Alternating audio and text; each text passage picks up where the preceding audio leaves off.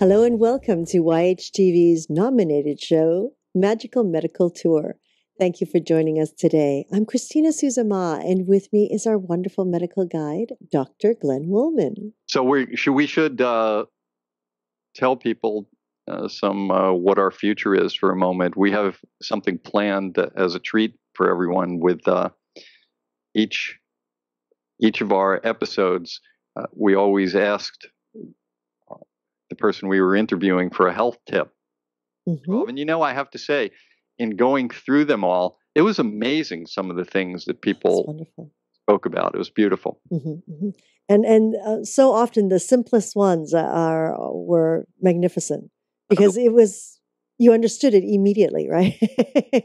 Because you also got the chance to know about them a little bit throughout the beginning of the conversation and what they did and how they reacted, and then to come up with what they perceive as the health tip for other people. It's really a nice compilation. Mm-hmm. We just did a very special episode on health tips that all of the interviews, each person that we interviewed gave us a special health tip, and we compiled them in 2012, and we recommend that everybody listen to that. But now we're starting in 2013, and I want you to have the opening shot at giving us the first health tip. The first health tip. 2013. You're in the pole position. I'm in the pole position. That's great. Well, I'll have to think of something erudite to say.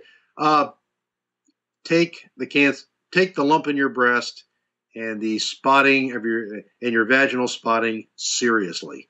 It ain't gonna go away. Okay, take cancer seriously. Don't sweep it under the carpet because it ain't going to get any better. And if you have a breast lump, or if you have vaginal spotting, or they see a spot on your lung during a routine X-ray, take it seriously. It ain't going to go away, most likely. That's one thing I can tell everybody. We see these things all the time where people just sort of hope and pray that it's going to go away, and it ain't. Take care of it. What are the first signs of lung cancer? Well, unfortunately, sometimes it's just, you see it on an X-ray for other routine things, like, who knows, they seem to X-ray chest for everybody, for everything, these days. Mm-hmm. One of the first things you normally have, well, you normally get sick. I mean, you lose weight, you get night sweats. By the time you're coughing up blood, it's pretty advanced. So, usually they're found as a long, or as a spot for something else they're looking at, maybe cardiac shad, the side of the heart, or something like that. Michael, I think your health tip is actually really great. Although you focused it on kind of cancer as a process, I think it really expands into knowing about your body, taking care of it, being aware of it, and if there is something wrong, that you should do something about it. Yeah, take it seriously. Since I see most of the disasters I get exposed to are cancers that were neglected, and those are the ones that always come to front when I'm asked a question like this: what can you do? Well, take your body seriously. I mean, it'll give you warning signs, and quite often they're early enough that you can actually do something about it. We're speaking with Deidre Manns, a doctor of physical therapy and a certified Pilates rehabilitation specialist, and someone who is going through dealing with cancer. I wonder, just like we ask all of our guests, Deidre, for a specific health tip. That's something that you have come up with in your life, be it in your experiences now or in physical therapy, that you would like to share with our viewers. Well, my biggest health tip and it's not mine, but I do, and I am not affiliated with this person. But this book is called Chemo Secrets to Thriving.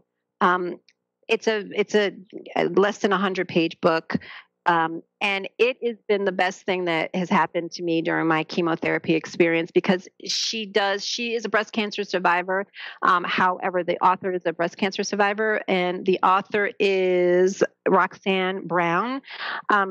it's lots of pictures, really funny stories, but she gives lots and lots of tips about thriving through chemotherapy. So it's something that your family can read. It's something that you should read so that they understand what's going on with you, and that you also understand what's happening to you, and that you're not in it alone. The other thing that I would say is, more importantly than that, is to really seek out a support system. You have them around you. There's people around you that want to help you. And if you let them know, um, and you let them know that they need to be on your time, Mm-hmm.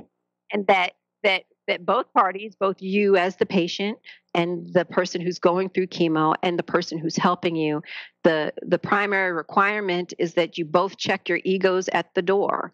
You as the person who's the receiver needs to check your ego and say, okay, I need this help. I need my sister. I'm 44. My sister had to put my socks on. Okay. And my sister walked in the door and said, it's okay. I'm going to put your socks on. When my mom was here, she was, talking me off the ceiling at 2:00 in the morning because I was an anxiety attack because I didn't know what was happening to me. And so she was able to do that. And, if I asked her to do anything for me, she would have, and she did. So please, just seek out a support system.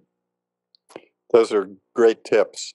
I would like to say that I just lost a good friend to breast cancer, and he was about 62 years old. So I wonder if you have a quick piece of advice for men and women in terms of checking yourself and follow-ups and examinations. Thank you. Yeah, it is important that everyone. Breast cancer in men is less prevalent than it is in women.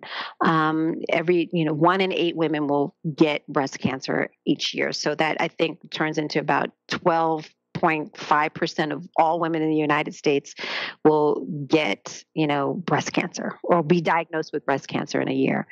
So that's a pretty big statistic. Men, it's less. However, it is imperative that you, as women, do your self exams, and you also make sure that you are doing them on a monthly basis. You teach your daughters how to do it, or you go to the gynecologist to make sure that they know how to teach you and your daughters and your sons how to check for lumps in their breasts and to get things checked out immediately. The standard of care is changing. The diagnostics are changing. Things are moving things are moving forward, and it's early detection is the cure, actually. We're talking with Barbara Abruzzo, who's a healthcare professional who started her own healthcare navigation, Living Well Partners. She's a counselor, and I know that you will have a great health tip for our listening and viewing audience as we ask each of our guests. So through all of your spirituality, give us something, Barbara. Okay. I would say, so I'm going to say two things. One is very what I feel spiritually and emotionally based, which is, it's very important. One of the key things that I do when I work with clients, so they come to me for any reason. Like I just got a call this morning from somebody who found me on the internet, whose father is in the ICU at New York Cornell Hospital on a ventilator, and they want an advocate to help them with next steps. My goal is for whomever I work with to cultivate the self-awareness necessary to self-heal on all levels. Like I believe that everybody's life purpose is the same. And that is to live an authentically empowered life. But in order to live an authentically empowered life, you need to be integrated, whole. And in order to be integrated and whole, you need to heal on all levels. And that would be physically, emotionally, energetically, and spiritually. And in order to heal on those levels, of course, in certain cases, you need the right doctor and treatment and medication or whatever therapy. But what you need more than anything is self-awareness, because it's your inner awareness of your own needs and what's working and not working for you. And it's very important for you to check in with yourself, where you literally just you just sit and you sit quietly and you scan, you take a moment, you become still, and you check in, you scan your body, you ask yourself if what you're being told to do resonates with you. Is this working or not working?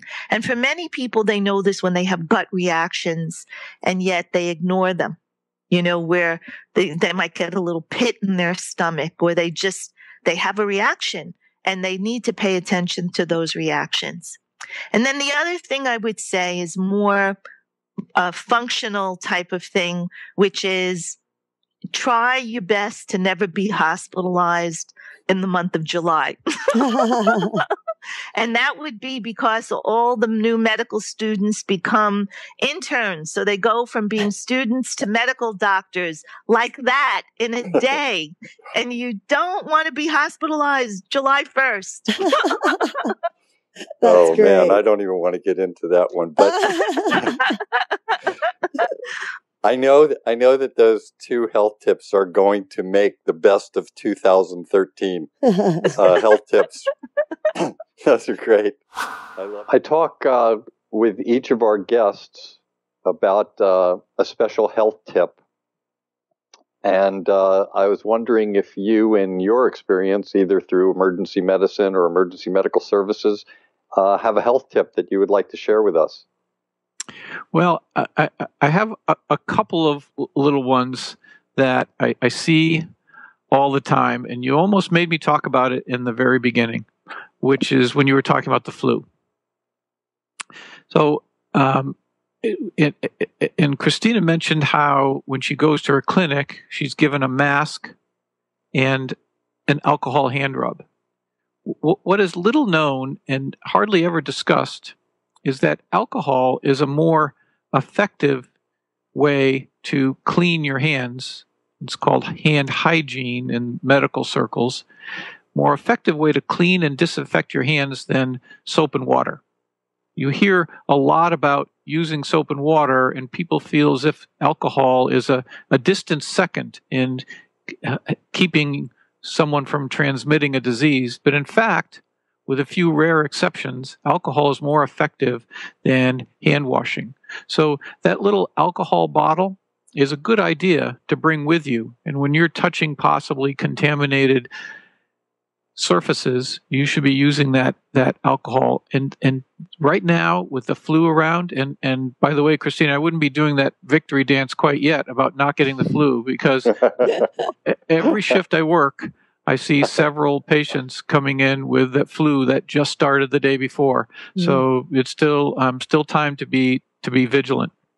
Oh, yes. That we don't stop, especially with a child in school with 650 other students. Exactly. Yes. And that's where, as you well know, flu goes through like literally like wildfire.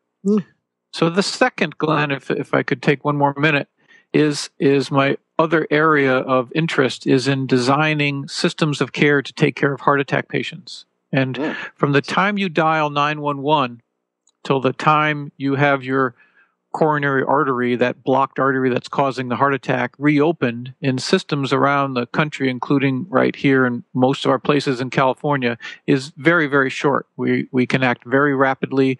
Everything is like clockwork. What we can't control, however, is the amount of time it takes from the time you get your chest pain to the time you've decided it's time to seek medical care. And we have now medical systems where from the time you call 911 to reopen your artery is less than an hour. The ambulance responds, it diagnoses, takes you to the right hospital, sometimes bypassing the closer hospitals. The cardiologist meets you, takes you to the cath lab, and does this complex procedure to open up the artery. And that can take less than an hour, but people throughout the United States, throughout the world actually, wait an average of 2 hours before they call.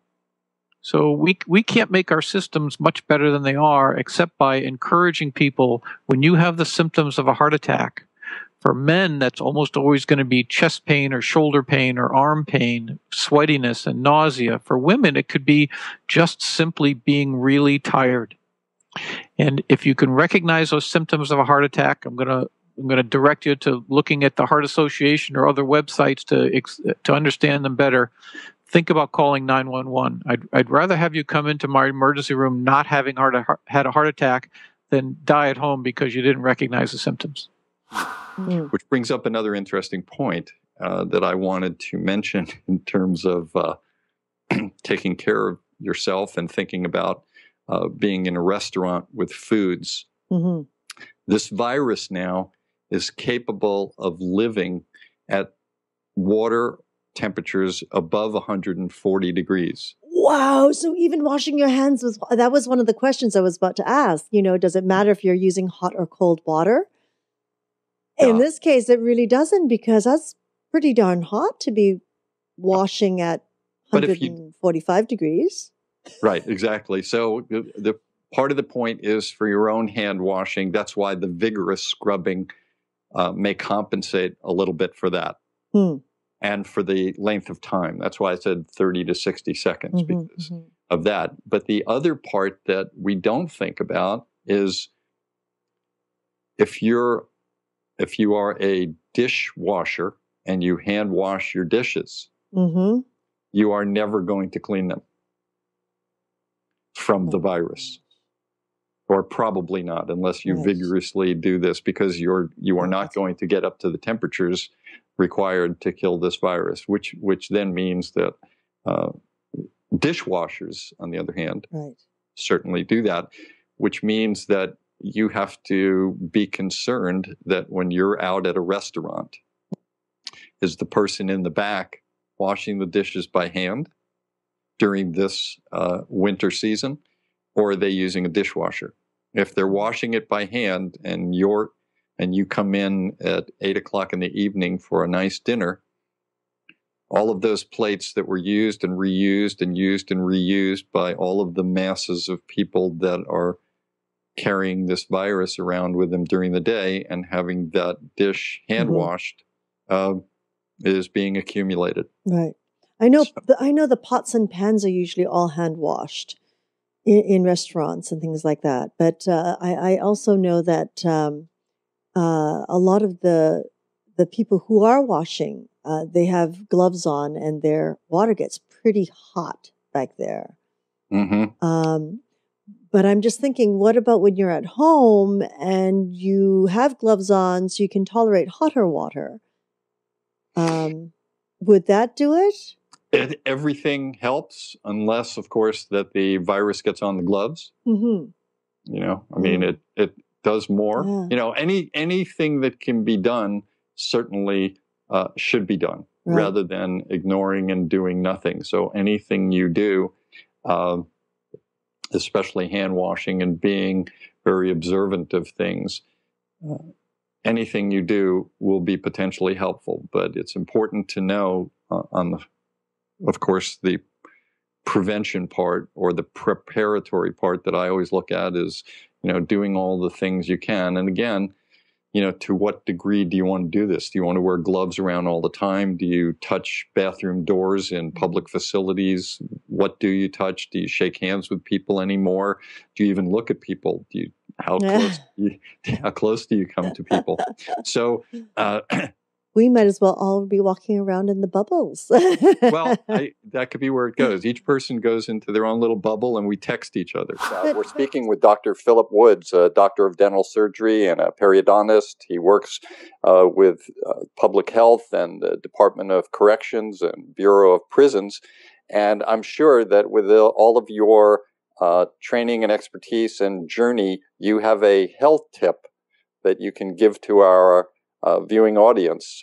Anything you would like to share with us today? There are just three pieces of parting advice. One I've already tackled, and that's if if you've been away from the dentist a long time, for whatever reason, if you're just afraid, if you notice that there's a problem like bleeding gums or sensitive teeth, or you have a question about that tooth that you think might be in trouble, call your dentist. The advice is don't stay away. I feel like I'm a minister in church. Please don't stay away. Come back. Come back to your, find a dental home. If you don't want to go to the dentist, make an appointment with your dentist at the community health center in your area. And if there's a dental school or a dental teaching or hygiene institution in your area, call for an appointment just to get a checkup. And if you're very afraid of being at the dentist's office, let them know. It's very helpful in terms of how they manage your treatment. The second health tip, wash your hands. It's an amazing help in keeping away colds and flu, bugs. And there's a great bit of information on the web from the Centers for Disease Control, CDC, and Prevention about how you should take about 20 seconds to do it with running water and soap. And then lastly, the only advice that's really not health, but it's total health, I think, is sing your song. Once you know what it is, and I don't mean musically, I mean life-wise, sing that song, do that work which brings you joy. Because if you don't do it, the world, the universe will never have it. It's yours for a reason.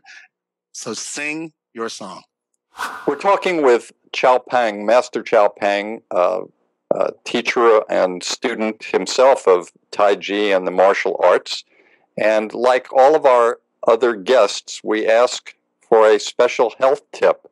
Most of the people are usually in some form of Western medicine, but I think I'm hoping that we have something very interesting from you today, Chao. Do you have a health tip for us?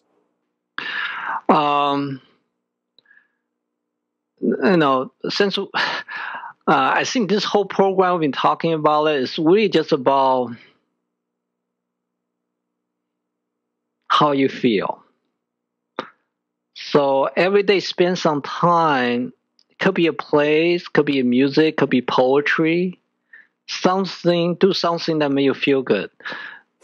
Feeling good, to me, the sad part is most of us feel like in order to feel good, we had to do something. It's almost a reward. Like if we work hard, we make money, we'll be happy. And I think that people got totally reverse. Why don't you start feeling good first? Do something that makes you feel good.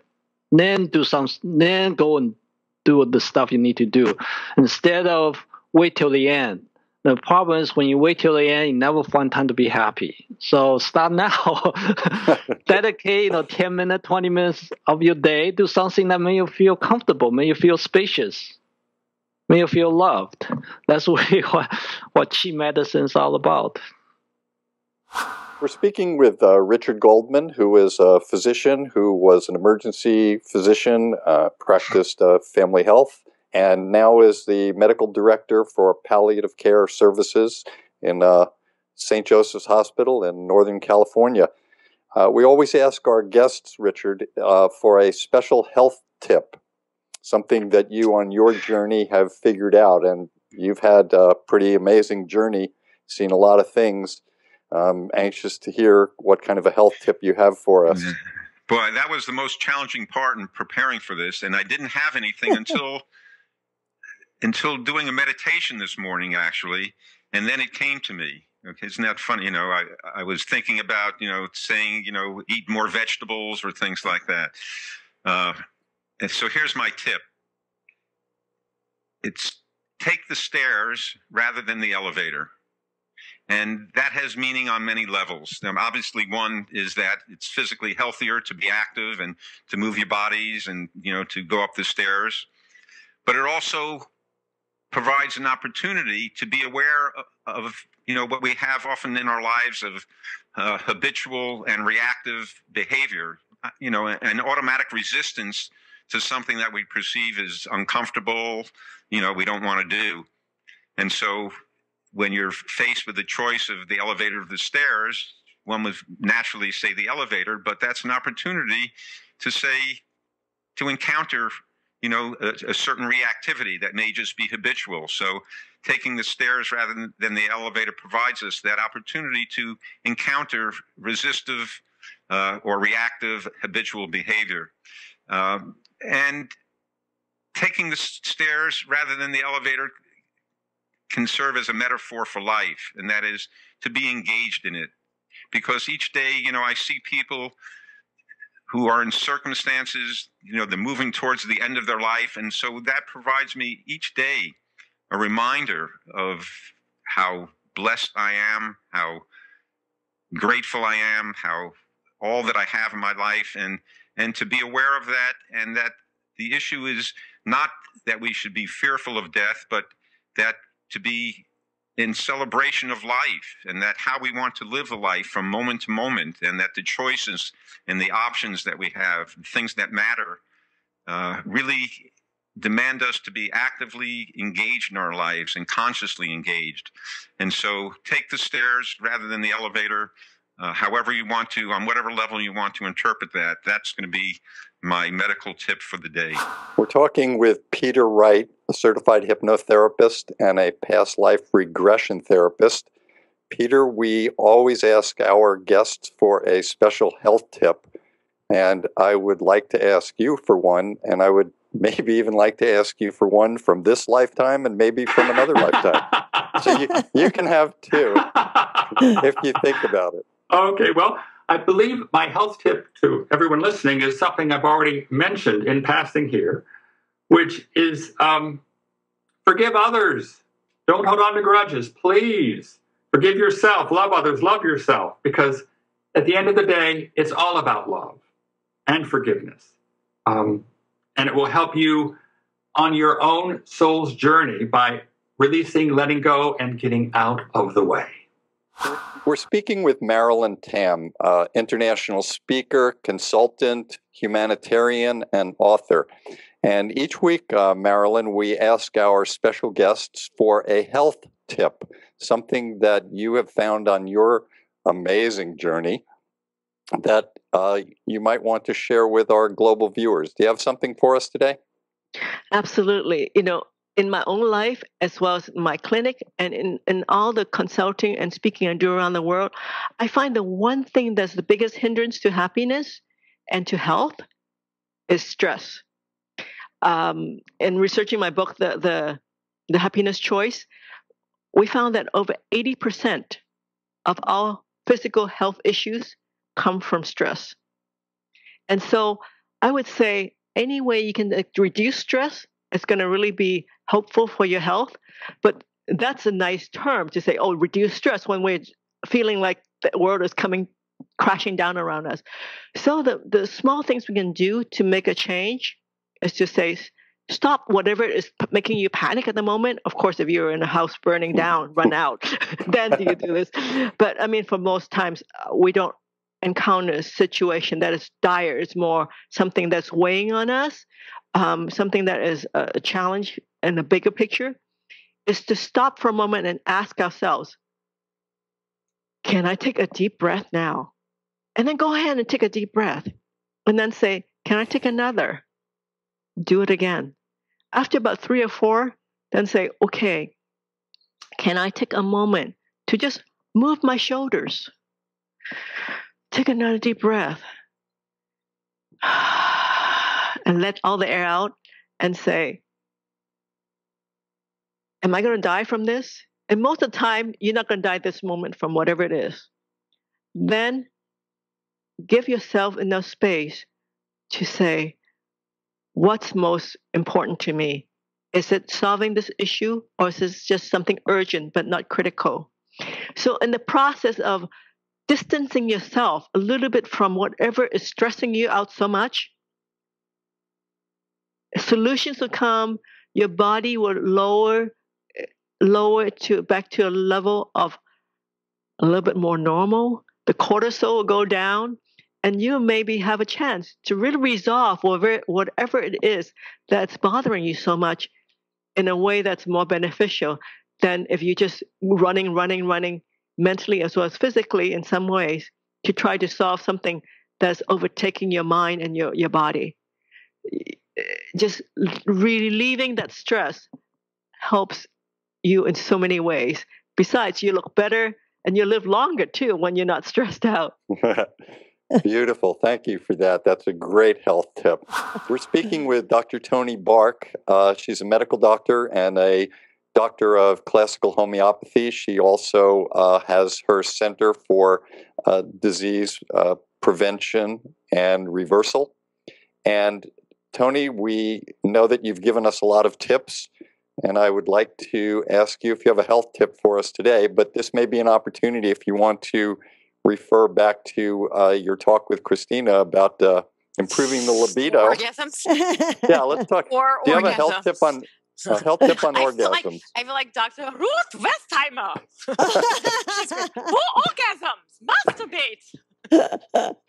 Well, thank you. That was a perfect. No, but the breath that work wasn't that I your tip? talked about is really good. You know, if you can sit in meditation, even if you just start at 10 minutes a day with slowing down your breath to, five breaths a minute with exhalations twice as long as inhalations, counting and focusing on your breath, you will find that at the end of the week, it made a huge difference in your life. I do. It's very, very simple. And I have two different ones. One shows my bias in terms of my form of practice, but do yoga. find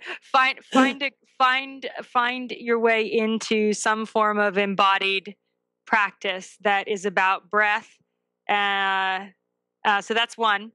It doesn't have to be yoga, but some form of embodied practice that is about breath and connecting to breath. And the other comes right out of what I was saying before about Tibetans walking around things.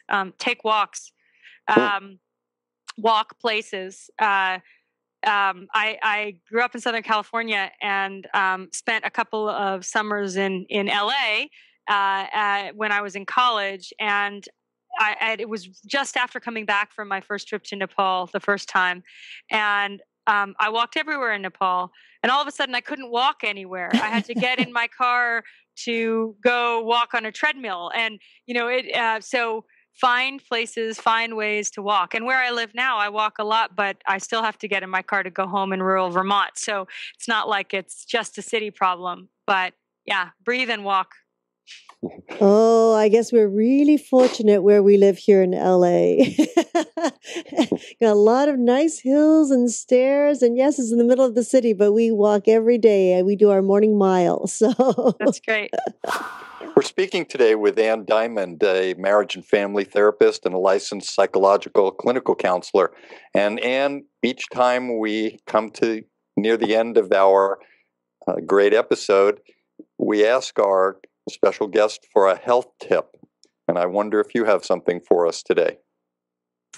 Well, I do. That works out. And I'll tell you what it is. I want to tell you where I learned it. Where I learned it from. When I was a teenager, there was a woman. She was a minister of the Congregational Church in Weston, Connecticut, and she gave free yoga lessons to teenagers, which was just wonderful. And one of her pieces of advice was to always keep your feet supple, that if your feet are supple, you will have youth. And so she advised that you wash your feet with cool water before going to bed and massage your feet with lotion or oil. And so I have always kept that with me. That is something that I do. And she said that the more supple your heels are, the better better back health you'll have. And I think she's right. And so that is my health tip. I love this part of the show because I really never have an expectation for what someone's going to say, but I always somehow think that it's going to be necessarily about what they do, what they know best. And every one of them surprised me. They come from the heart and they come from great wisdom. And that was another one. I never expected something like that. but great. And I see that too, especially with feet and posture and issues going into the ankles and knees and hips and back and all the way up to the head and jaw. That's a great piece of advice. But it's also, I read into it like a metaphor for relationship, keeping everything supple. If you are supple within your body, because in reflexology, everything happens in the feet and it goes up through the body. So if your feet are flexible and supple, it goes through your body, and then it will also manifest itself in your spirit. And as we traditionally do, one of our long ancient traditions is to ask for a health tip from our guest. And I wonder if you have something for us. Oh, well, I always advocate a self-care, not looking outside yourself, whether it's to a medical doctor like yourself there, and all due regard there, Glenn, or myself, an Ayurvedic practitioner, but to understand your own body, your own strengths and weaknesses, your own imbalances, and what foods, herbs, and approaches work best for you. So you are, in a sense, maintaining your own vehicle, not dependent on going to an outside person looking for answers or a cure, but understanding your own body. So healthcare, not healthcare, but self-care, learning to care for yourself. And if I could add to that, I always try to encourage my clients to think in terms of making progress with your health, not perfection. In Ayurveda, there's not so much, oh, you're sick and now you're cured. It's not that black and white. It's a matter of continually making progress to improve your health on a holistic level, helping with all of the areas that I mentioned here, sleeping, eating habits, digestion, lifestyle habits, and all of these aspects that can help improve your health, and to continue to work on these so your health is better and not deteriorating. And of course, this is increasing your longevity, and that's the real purpose of Ayurveda, is to live longer. And so there's really no cure in that sense. There's only progress, improvement. I would say the most important piece for me towards good health, or to keeping that balance, is as simple, Glenn, as smiling. Smiling each day from within, and allowing it to come out. And to me, it's got to be simple for everyone, because then it's not like you're working hard. Hopefully you're not working hard to smile. Really feeling that moment of joy inside our hearts, being grateful for what we have. We hear of these things happening all around the world. Yesterday in Boston, with the bombs going off. How can we not be grateful? How can I not be grateful today, waking up in bright sunshine, watching the winds blow, the leaves, and that smile, just that one little thing, even if it's once or twice a day, but to be really conscious to smile. And when you smile and gift it to someone else and bring, it's infectious. It can be infectious. And even if you can see someone who is, this is my challenge all the time, is like, if I see someone in the street that's looking down or whatever, like not having a good day, I purposely smile and say, good day to you. And the reactions, whether it be a homeless person or an individual that looks like they're having a rough day, not once have I gotten anything else but a smile back. Beautiful. And I love the idea of it being a gift, also gifting it to someone. That's fantastic.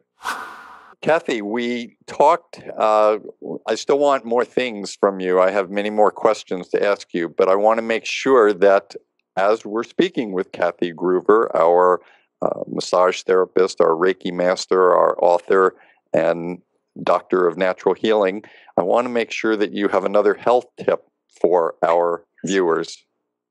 So this would be the time to give us a health tip, Kathy.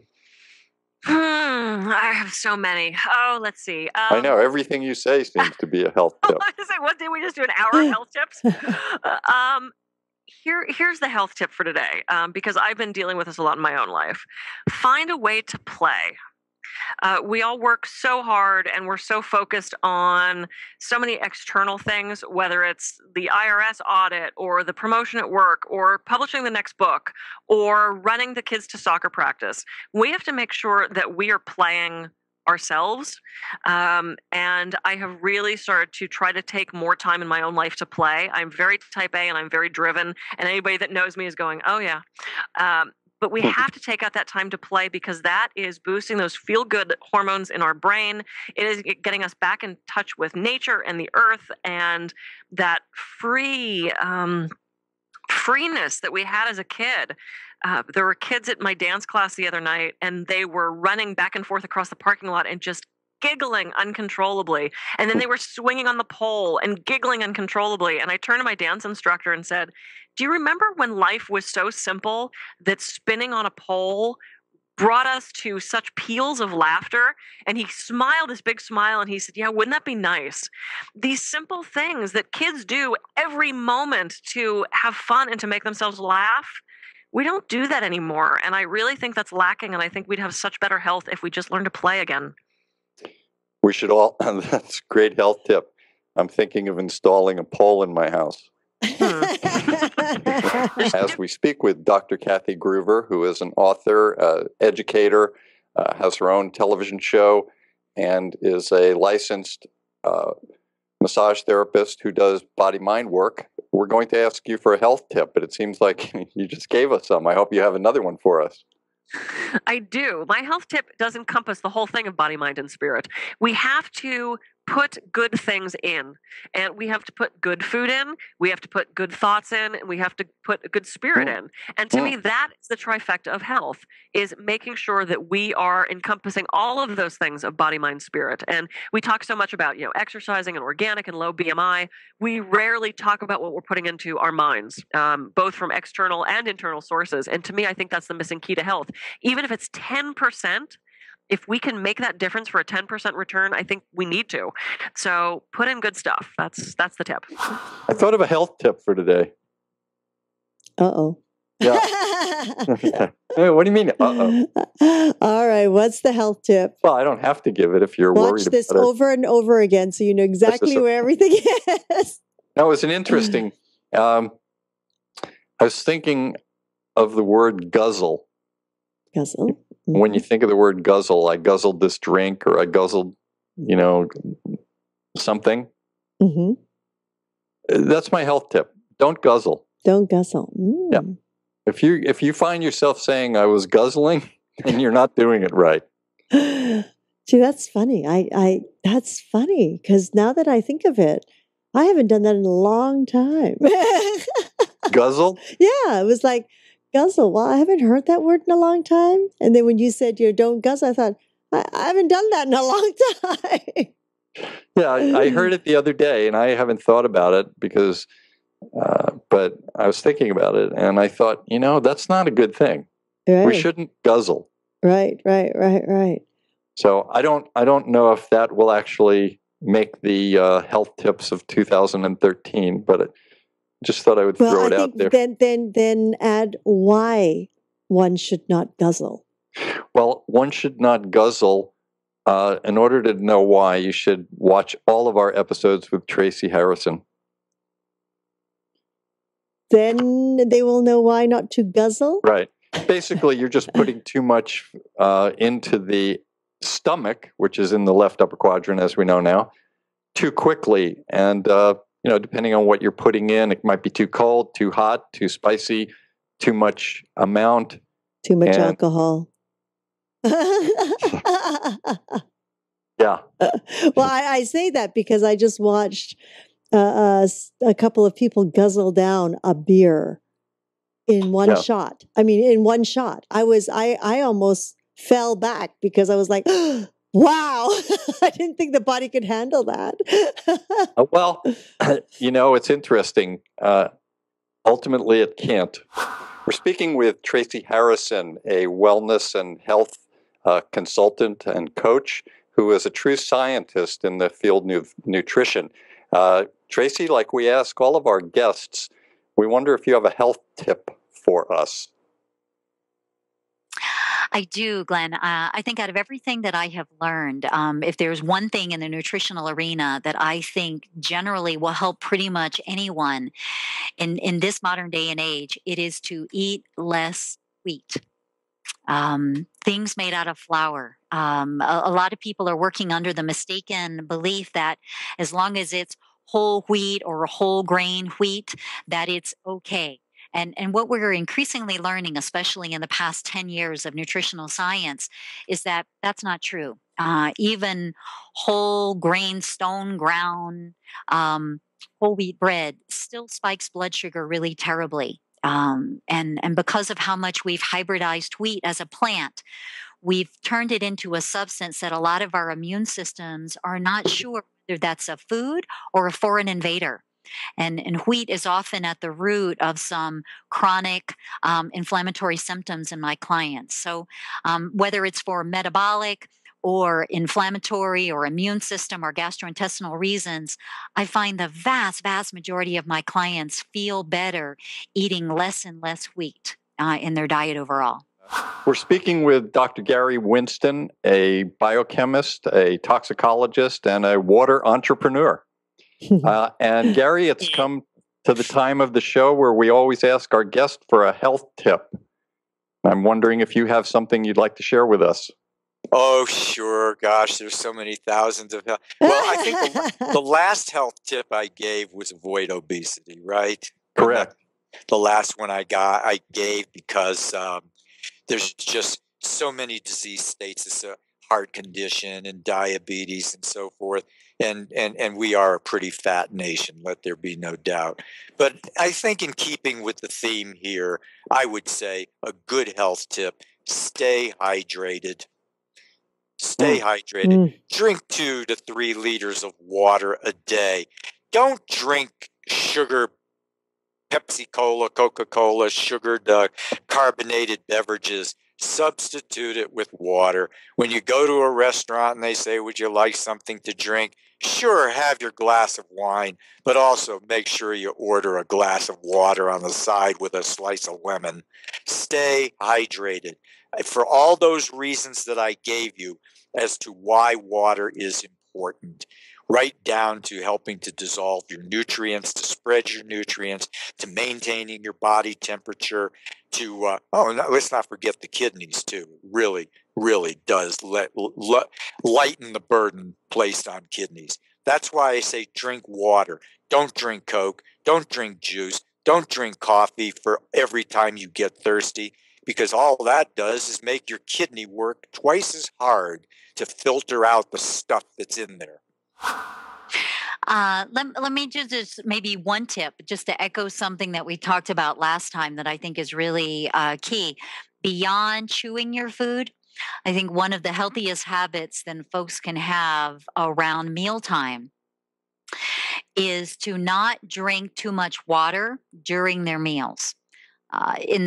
We just talked about how critical it is that our stomach acid be very acidic and have a very low pH.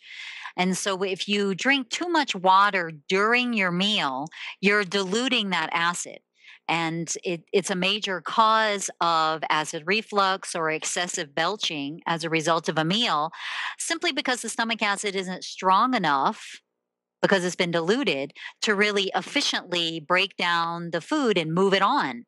It's very important to be hydrated, but it is much more therapeutic to hydrate in between meals and only just have a few sips as necessary during your meal so that your digestive juices, especially in your stomach, can stay nice and strong for good, swift digestion and make it a lot more likely that we'll avoid acid reflux or indigestion or belching or just the general feeling of fatigue or over fullness after a meal.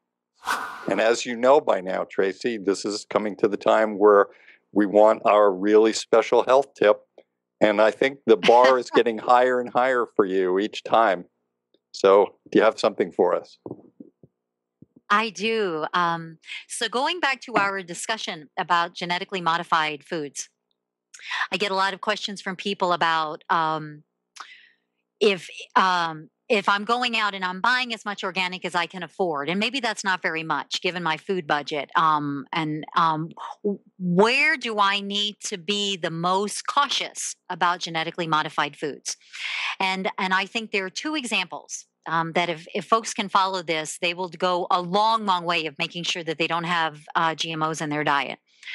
Corn and soy are the two most prevalent genetically modified foods in our common food regimen diet.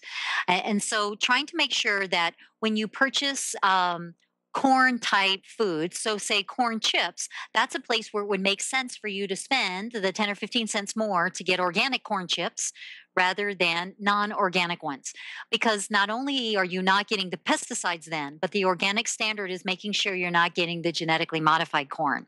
And I think this is really particularly important for families with children, because different types of immune system dysfunction or over the overwrought nature of immune systems is incredibly common in the current generation of children, especially of elementary and middle school age. So when you're purchasing corn type products, look for organic. When you're purchasing soy-based products, like maybe soy milk or tofu or tempeh, look for organic. Again, the organic standard excludes in principle any genetically modified ingredients.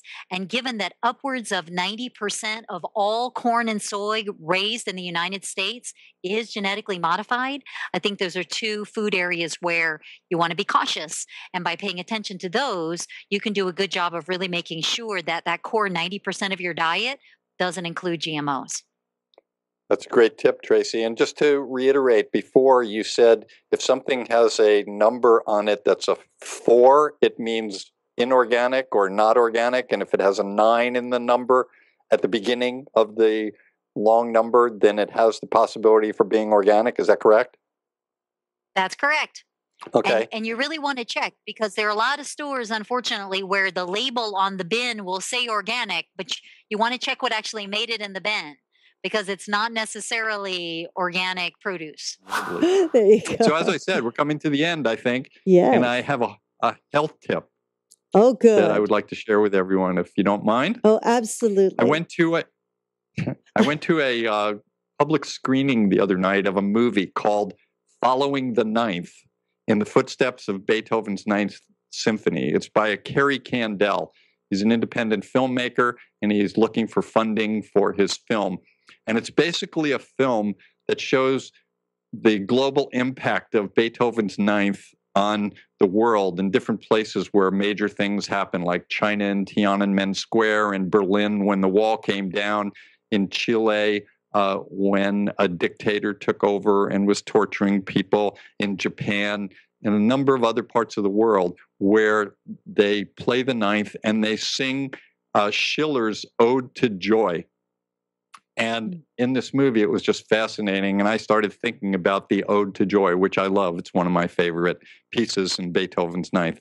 So please, all of you German-speaking people, excuse me for my attempt at German, but at one part of the Ode to Joy, it says, Alle Menschen werden Brüder. And it means all people are connected. Mm.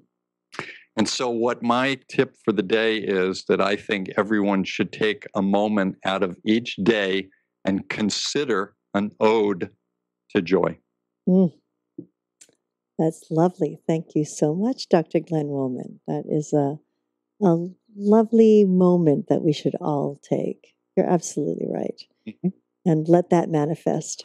And this is the time when we always ask for a health tip. And we have the benefit, since you've been so kind to do a number of shows with us, we've gotten a lot of your health tips, and now we're looking forward to another one.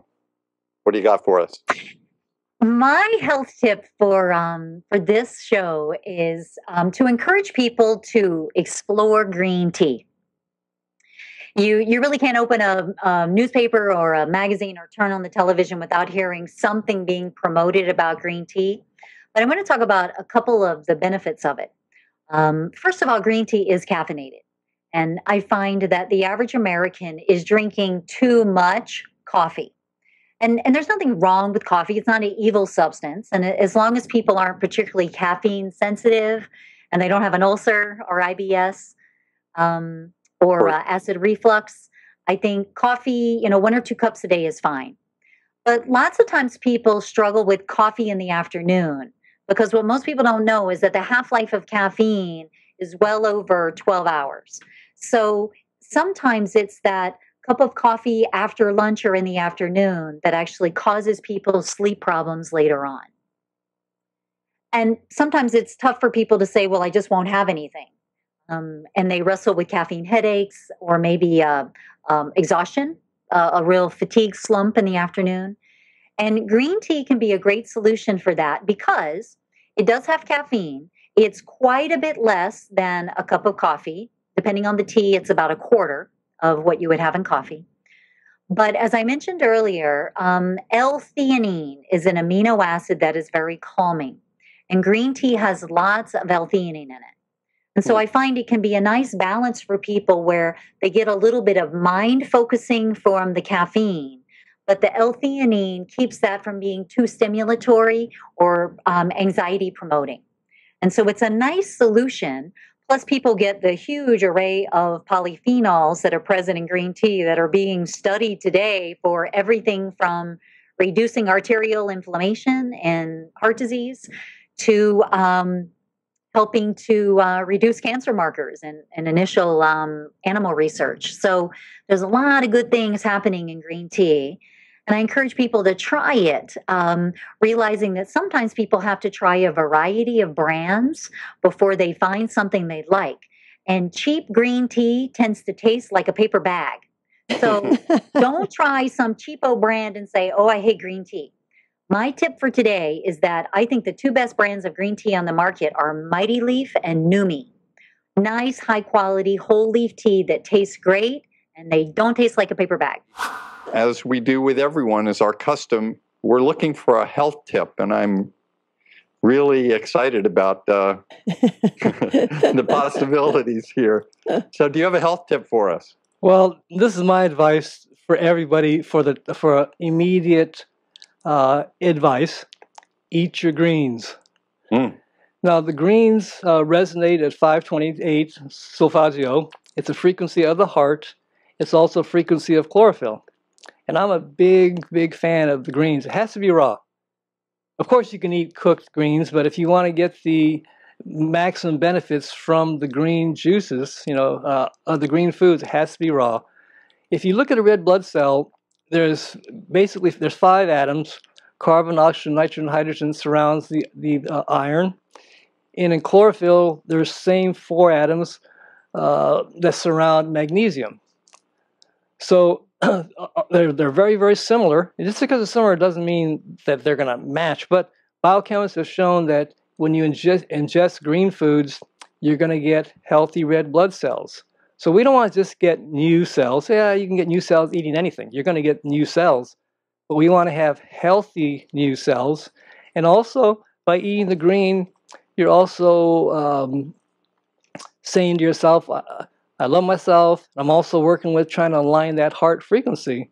And if you look across America, there's something wrong where there's so many heart problems, whether it's it doesn't matter what the name is. If we're going to make a change, easy, just eat your greens. So that's my advice. I always tell people, eat your greens. As always, simple but clear and right on. We're fortunate to have you back for a second show, so we get another health tip from you. Do you have something to share with us today? Many years ago, and I'm not sure, but in our clinics, there was a few postcards. Someone left a little postcard, and I wanted these postcards. I actually use it, the quote in my book, Support the Mountain, and I couldn't figure out, because that day we were really busy, I couldn't figure out who left this postcard. They didn't leave a name, but the postcard said, it was written by a Japanese man, Yobi Yamada, And it said, if you don't take care of your body, where will you live? But see, if you think about that, it's really not just taking care of the physical, because what it really means is we are not the physical. We are this spiritual consciousness coming into our body at this particular lifetime. But while we're here, if we don't take care of our house, where are we going to survive? So as long as we have the spiritual journey in our physical, I ask people, if you're not sure, whatever you're eating, you say to yourself, this is going to become a part of who I am. This is going to become part of my brain, part of my whatever.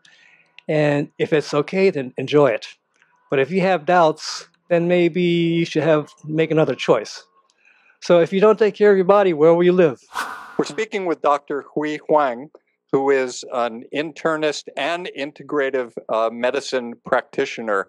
And this has been a fascinating show. And like for all of our guests, we always like to ask if you have a health tip that you would like to share with our listening audience. The health tip, I just gave you the health tip, that is to rest well and sleep well. And I think that the secret of maintaining energy, and that's the secret of anti-aging. You may have heard of people turn white hair overnight. That does happen. And so that tells you that stress can cause sleep problem, and that can cause you to age much faster. And so if you rest well and if you sleep well, and then that will go a long way towards health. We can talk about how to sleep well and how to rest well later, because it's a long, complicated subject. But for now, that's a short tip. We're looking for another health tip from you. Another health tip. Well, I knew we were going to talk about melatonin, and I thought I would use that as a segue for something that is oh so obvious, perhaps, or hopefully, to our listeners. But I find the vast majority of my clients and readers really don't honor enough the importance of sleep. I think in today's day and age, sleep is something that most people are trying to avoid. I've seen a lot of people shout with glee of the fact that I only need 5 hours of sleep a night, or I can survive on only 4.5, with the assertion that that creates a lot more time and space to do more, to be busy more, to be active more, to go and do and go and do and go and do. And I find that people are really shocked to find out how much better they feel when they allow their body to sleep as much as their body actually needs. And my actual tip, and this is going to shock a lot of people, but if you'll try it, you might be stunned at the difference it will make. Go to bed such that you don't need an alarm clock to get up at the time that you want to get up at.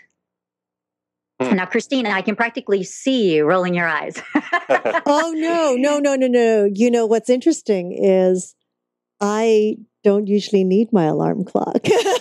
Fabulous. And I'm not against alarm clocks. I think it's a great backup strategy.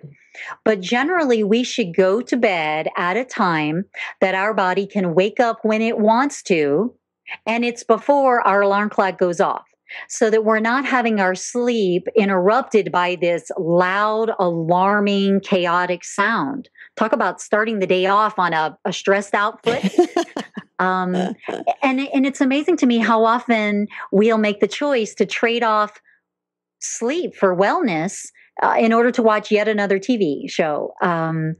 People are shocked when they actually try it. Just for the next Absolutely. 2 weeks, I want you to go to bed at the time that you think you need to go to bed and allow your body to wake up.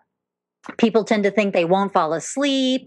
They won't be able to get up in time. They'll wake up in the middle of the night. Most people are shocked that if they will actually lie down and be still and have dim lighting or no lighting, their body will go to sleep. And they will sleep much more than they thought they needed to or had to. And the simple act of being well rested is often the difference between feeling okay and feeling fantastic. It's very simple. It's free. For most people, no supplements required. It's just a matter of prioritizing it. And it's very simple. So I don't want folks to feel shortchanged, but I really hope you trust me and try it because it is powerful, the difference it makes in the energy you have on a day in, day out basis. That think of sleep as an inner invitation to stop doing. I'll be there. Yes, that's a lovely way to look at it. Yeah, it is, because we spend our day doing, even though we're beings, human beings, we spend our day doing, which is, appropriate. But at the end of the day, one of the things that we know scientifically, at least about sleep, is that it's a time for rest and restoration and healing. So it is considered, and it should be considered, an inner invitation to stop doing. That's a very nice way to look at it, like that. And it really does affect so many things, doesn't it? I mean, if we don't get a good night's sleep, it's like, wow. Yeah, that's absolutely right. So I want to, unless you, if you have a concept, if you have a thought for your own process in sleep. Yeah, I do believe, Glenn. I mean, there was a time where I didn't need as much sleep. Literally, it was like 5 hours, and my friends would be sleeping 10 hours. It's always amazing to me. The energetic person I was growing up, and all the way really till I had a child. I mean, I could bounce around all day, and who knew why? But my average was 5 hours, and I felt great. I could live off of the 3, but my best shot was the 5. And as time has gone on, it has shifted. It has really shifted to a good 7.5 hours of sleep now. And I do know if I oversleep, I do get a headache as well. So I think for every individual, you sort of find that place that works for you, and be honest. Yeah, I think that you just said it right there.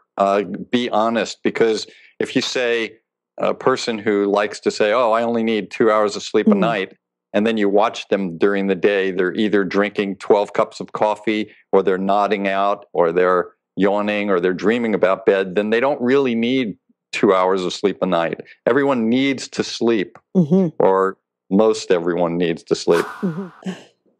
So, time for your health tip, Tracy. My health tip is actually something, interestingly enough, that's come up with a number of my clients, certainly over the years, but in particular, for whatever reason, in the past few weeks, I've caught myself talking about this repeatedly. And that is the role of caffeine in impairing sleep. And I want to share something that I think a number of folks may find surprising.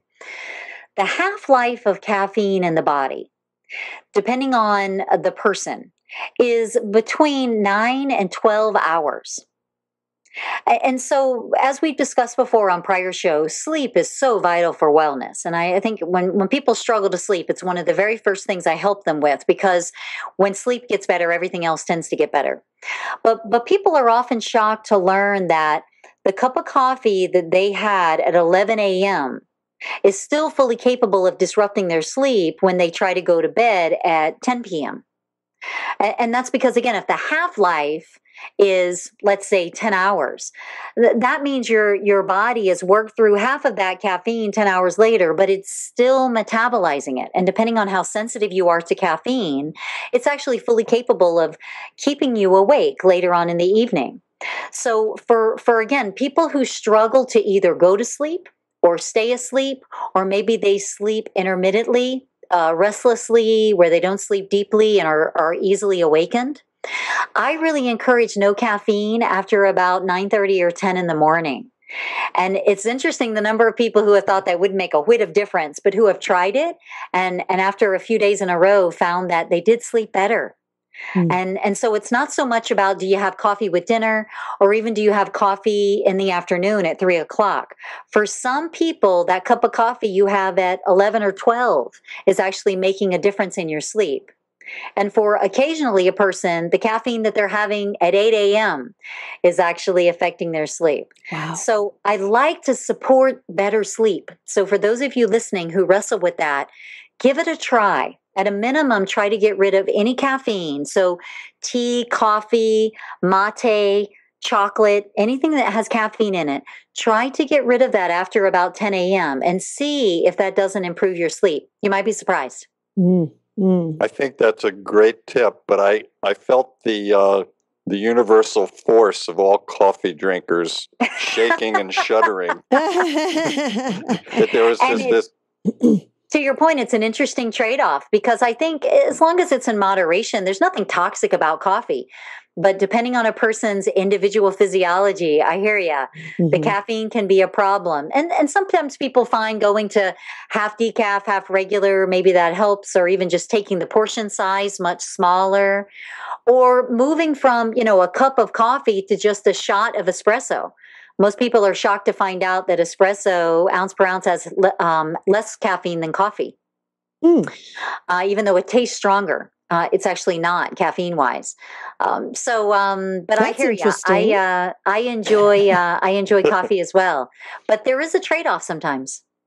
Said, and again, you perfectly segued into the possibility of getting a health tip from you, because that sounded so much like a great health tip that I'm just wondering. And do you actually have another health tip for? I do, and this is something I practice, and I've been doing it for a long time, and I think we get so stuck on the outside. How are we going to stay looking younger? How are we going to be thinner? How are we going to be happy? And it's all on the inside, just peace come from the inside. Center yourself, find some quiet. I do it before I go to bed. I do it in the morning before I do anything else. It is between you and yourself and no one else.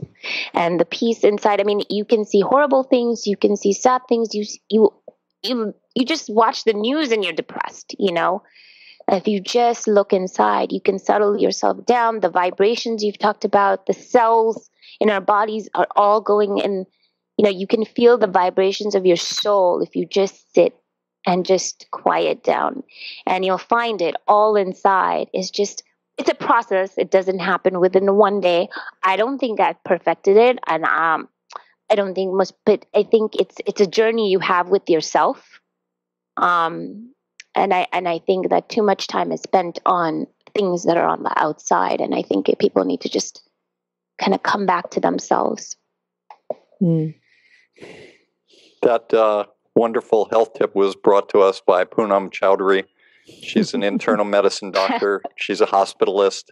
She practices in emergency medicine. She travels around the world helping people. She's a teacher and a researcher. It's time again, Tracy, as you know more than anyone now, for our health tip.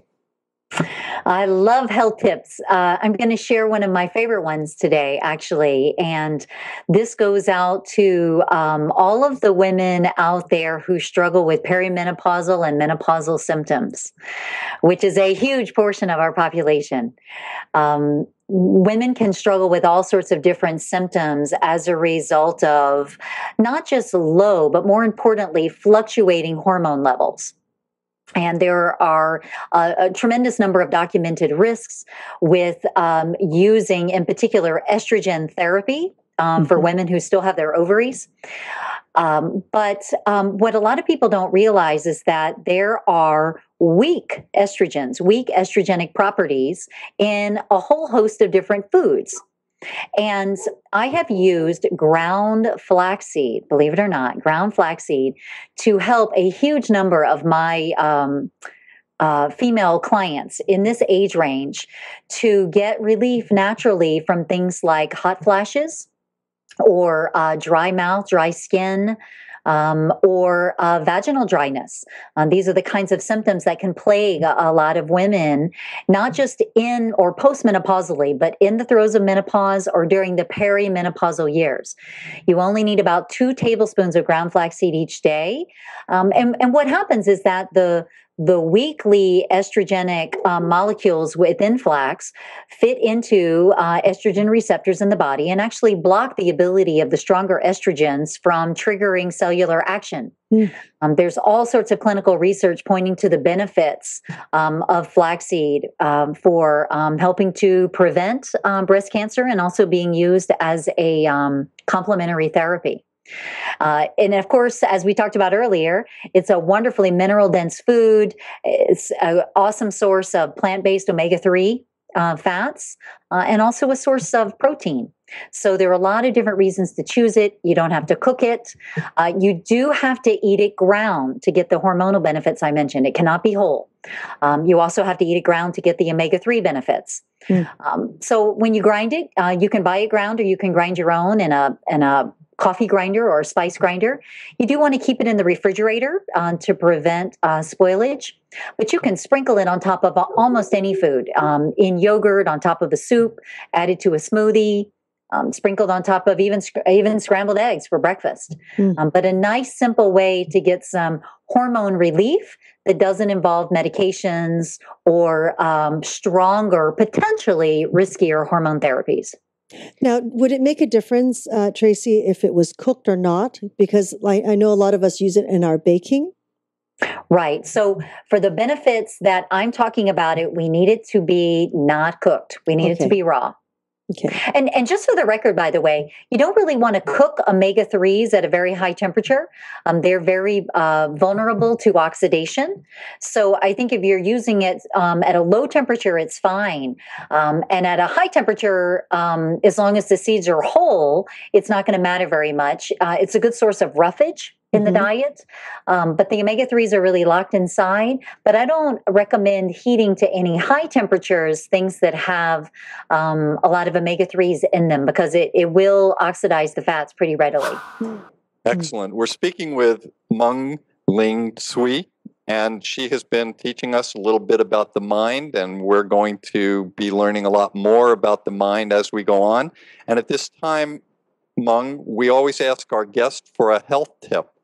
And although you've probably given us a number of health tips already, I wonder if you have something for us. I think I've probably alluded to it several times during the course of this hour. I think I would say to people, always be with your truth. Be with your truth. And no matter whether it may be a bit unsavory for you, maybe that, maybe that you're really angry at somebody you love or whatever it may be, that it's always better to be in the truth. Because if you're not in the truth, you get into defenses. And when you're in the truth, you come closer to being your more authentic self, who you really are. And that's a reward in and of itself. I think I'll just take a deep breath on that. Great health tip, and I appreciate that. I want to add, the sooner the better. Yes. It gets too hard as you get older. The sooner the better. Get it over with. But there's so many truths that we might want to avoid. And it comes back to what I was saying about being human. Being human involves really spectacular acts, really noble acts, and some thoughts that are not so noble. And and it's better to be in the truth of that and say, yeah, this is what I feel right now. What am I going to do about it? And I think we avoid that. We tend to avoid certain truths. We try to use substitutes to not be with ourselves in our truth, and whatever those substitutes may be. Drinking, eating to excess, shopping, working too much, all sorts of ways that we find to not be with ourselves and to try to fill ourselves in ways from the outside rather than fill ourselves from the inside. Mm-hmm. We need Segovia working for the government to fix it. I'll tell you, Netflix is here's your health policy and what movie do you want for the next couple of weeks? There you go. That would be Segovia's direction, yes. We're speaking with Michael Harris, Director of Government Affairs at CenCal Health. And Michael, you've always been involved in public health policy to protect and serve the public. So even as an administrator, I'm sure that you have a health tip for us. I do. I think, even today, there's a new study out that says sedentary life. So if you're somebody like us that gets up early in the morning, goes to the gym on the way to the office, or goes to the gym after work, the fact that we sit behind desks, the fact that we've become very sedentary, it has been, and even shows that sitting behind a desk all day and not moving around can be as bad for you as smoking.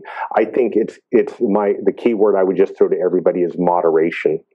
You don't need to be the ultra marathoner, but you do need to be out there, and you need to get out and walk at night. My fondest memories are walking with the kids during the sunset and just walking around our neighborhood. I would say that moderation in what you eat, moderation in exercise, and just get out there and move. I think that's great. I always add for myself, everything in moderation, including moderation.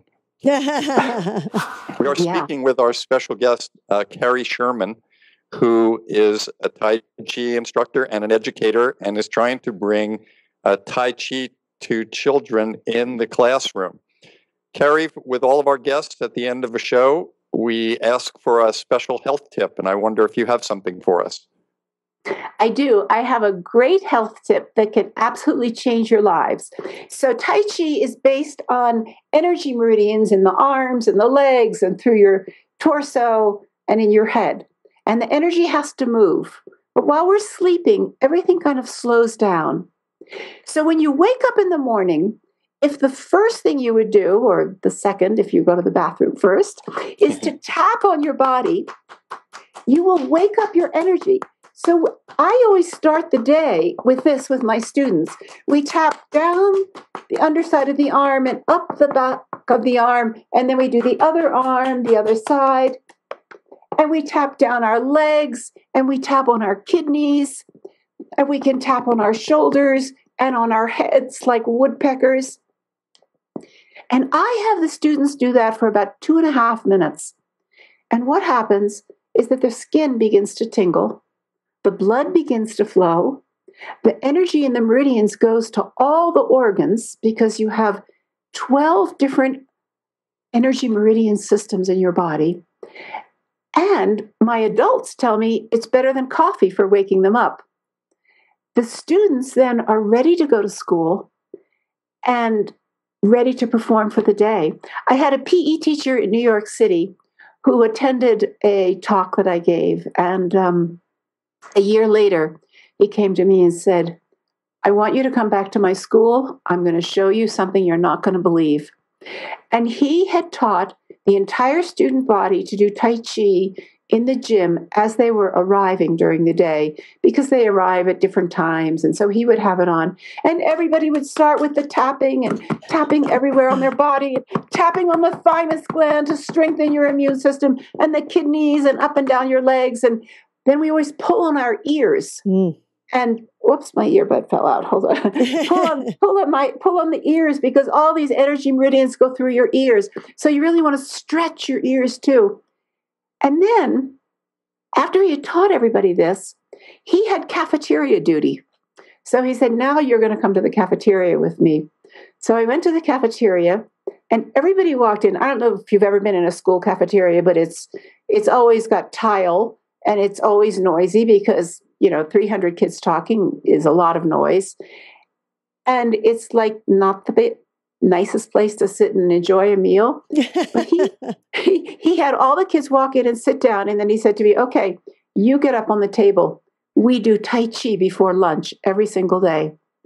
So I stood up on the table, and he put on the CD, and we all started tapping and playing with energy balls and all the things that we do.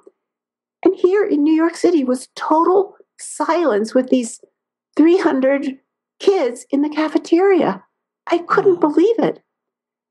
And when it was over, they could eat. And they even had a quieter atmosphere for eating. I think they might have even chewed their food a few times, It was absolutely wonderful. And so I've learned through my work to never say never. You never know where it's going to go. You inspire one person that he could teach the entire student body, and they could do it every day. Mm-hmm. And he did it, and he's still doing it 8 years later. So wow. We're speaking with Marissa Pei, a doctor of psychologist, and she works on TV and radio. She's a motivational speaker. She does so many things which we're just learning about today. I wonder if you have a special health tip for us, Marissa, now that you've given us your life's health tips. So the health tip is find the good. Always find the good. Because when you find the good, your cells go, whoa, I want to work together today, and we're going to process our food, and we're going to make good food choices, and we're going to drink a lot of water. So it all starts with that choice. If we find the good, or as Deepak Chopra says, choose love over grievance, or as Marianne Williamson says, choose love over fear. If I am healthy in my mind, I will be healthy in my body. I will be healthy in my soul. I will be healthy in my spirit. If I find what's wrong, I begin the chain reaction of unhealthy cells functioning, unhealthy emotions, unhealthy body. So it all starts with that first choice. I wake up, I open my eyes, I close my eyes, I take a deep breath in, and I just focus on the breath and give the mind time to connect with the source, to connect with that energy that is who we are, that is good, that is love, that is joy, that is creativity, that is harmony, that is wonder, that is bliss, that is forgiveness, that is creativity. That's the breath we take. Then we anchor it with 8 things that we are specifically grateful for, that we can be thankful for. Wayne Dyer says 5, but I'm a recovering overachiever. I'm probably the Chinese background, but I pick 8 specific things to be grateful for. I don't get out of bed until I've done that. Wake up, sit up, take the deep breath, 2 minutes of breathing. That can go to 15 minutes of breathing if you can do it. And then the 8 things that you're grateful for, and then you go brush your teeth. And what happens is when you start brushing your teeth and you're already primed in gratitude, is you begin to look at yourself and go, you know what, that's not bad there. I look pretty good, instead of finding what's critical and, oh, I look blah, blah, blah, blah. So setting that's the best health tip that I can give you, because what goes on in here will affect every other part of your body. We're speaking with Tracy Harrison, our health and wellness counselor and food expert, who's been with us many times and has given us many, many health tips. We're coming to the end of our show, and this is one of the favorite parts for a lot of our viewers and for, I know, myself and Christina, to hear that aside from everything else you tell us, that you actually have another health tip. I do have a health tip, and I'm hoping I haven't covered it before, so you'll have to tell me. I have a backup if I did. But as we come into the autumn and the winter months, a number of people may be struggling with congestion. And it's a great time of year to put a focus on minimizing congestion. And I find that I have a number of clients who have chronic nasal congestion or postnasal drip, where they may always be clearing their throat. And certainly this can come from other reasons, silent reflux, these kinds of things. It is really quite common, and I find much more common than is typically reported in medical literature, that individuals are having low-level reactions to dairy foods that would be promoting congestion. And so for people who are trying to find the right diet to get rid of that annoying congestion, or need to blow one's nose a couple of times a day, every day, throughout the year, and maybe even more during the winter, I would encourage you to do an elimination experiment where you fully remove dairy foods, milk, cream, cheese. yogurt from your diet for a full 15 days and see how your congestion does or doesn't improve. If it makes no difference, then you've done a valid exploration and you know that you're not sensitive to that. But I'm amazed at how many people are, Glenn. I'd say at any given time in my practice, at least a good third of people have found that their congestion goes away if they eliminate dairy foods. So especially as we're getting into a time of year that tends to make congestion worse, it's a really good time of year to start investigating that. Because obviously, clogged nasal passages and sinuses can become hotbeds for other viral infections and actually encourage more frequent colds or sinus or upper respiratory infections. But the root cause may not be the passing virus. The root cause may be this low-level simmering congestion that individuals can have as a reaction to dairy foods. So something to consider. I can tell you that you have not said that one before, but I was tempted to say yes so that we could hear your backup. But, it's interesting. We interviewed Marissa Pay, an organizational psychologist, and she had a 21-day fast from complaining. And you have a 15-day fast from eating dairy. We're speaking with Kabir Southwick, our professional health consultant, Ayurvedic and naturopathic practitioner. And Kabir, it's coming near the end of the show, and we know you had a great health tip for us last time. I'm hoping you have another health tip for us today. Well, I have a lot of health tips. I don't know why it's on my head today, but I recommend everybody to cleanse the colon. That's right, cleanse the colon. It's not a pretty subject, but it is very important. Unfortunately, in Ayurveda, the views are very different than in the West. In Ayurveda, they recommend using enemas and using oil in the enema. And I see this as a common problem here in the West of excessive cleaning, particularly through colon hydrotherapy. So Ayurveda mostly uses herbs and enemas with oil. But it's one of the first steps in detoxification and first steps in cleansing the body. And over the years, doing colon cleanses for people, of course, they're adjusted for each body type. The colon cleanse we would give for a vata is very different than what we'd give for a kapha and for a pitta. And the health benefits are phenomenal and very quick. And it's a very fast way to improve your health is to improve your detox, or we should say cleanse the colon. And how often are those cleanses given? Like is there a series? You know how that many times there's a series, like you would do it like 3 times in a row, and then stop for a few months and then resume again. Well, the best time to detoxify and cleanse in general is in the spring. And the worst time would be in the early winter. So now would not be the suitable time to cleanse the colon.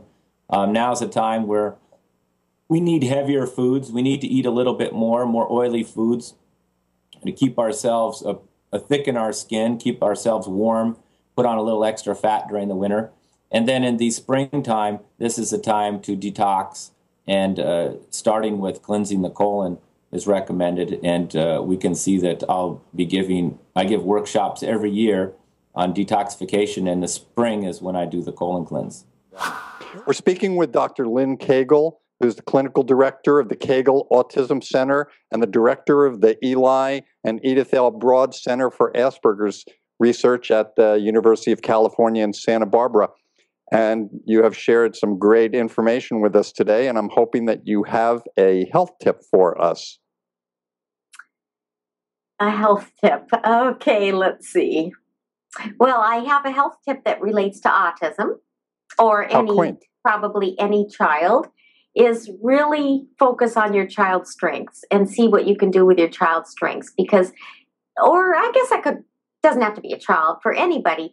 Everybody has their strengths and weaknesses, and if we really focus on people's strengths instead of their weaknesses, we'd have a lot better society, and our children would do a lot better, and probably our peers would do a lot better too if we focused on their strengths instead of their weaknesses. I'm wondering if Dr. Woolman is going to share with us some health tips for this time of the season when our kids are getting high on sugar, and some of us are as well as the weather out there and what each of us are contending with, depending on which cities we're in. So I am so looking forward to his magical mixture. Well, I think that there are many hazards around Halloween that we need to be aware of. And one of these is, you just talked about all the candies and things like that. Licorice, black licorice. I think we have to be aware of strangers at this point.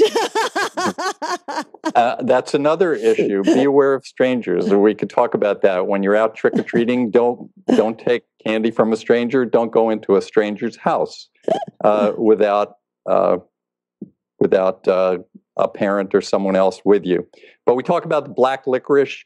If kids and adults eat too much black licorice, and that could be, a dose of, I would say, 2 ounces a day for 2 weeks. And sometimes that happens when kids have so much candy, they hide it and they're eating it for weeks at a time. Black licorice has a product in it called glycyrrhizinic acid, which affects the sodium and potassium in your body, and it can change your heart rhythm. So it's very important to be aware of not taking too much licorice. So before you go on, is this part of your health tip? Everything I do is part of my health tip. So I would love to take this opportunity for myself to thank you, Christina and Segovia, but for all of the great work that you have done throughout this year to bring education, wisdom, and health on so many levels to so many people, and knowing that it's not just in this time, but all of the work that you're doing can go on virtually for a very long time. So I would like to have gratitude myself for you and Yoga Hub and everyone involved in that.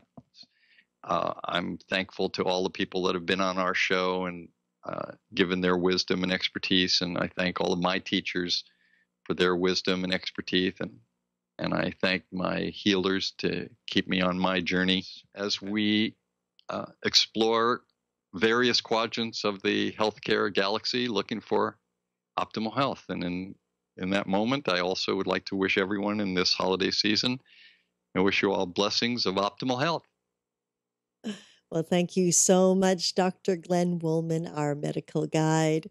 And of course, we here at YHTV would like to thank each and every one of you for joining us and supporting us on this new platform of education and information. And it's still considered very new, by the way. We're grateful for your continuous support. And, please let us know how we can support you better. If there's a topic that you would like us to focus on, please contact us. Don't be shy. Just let us know.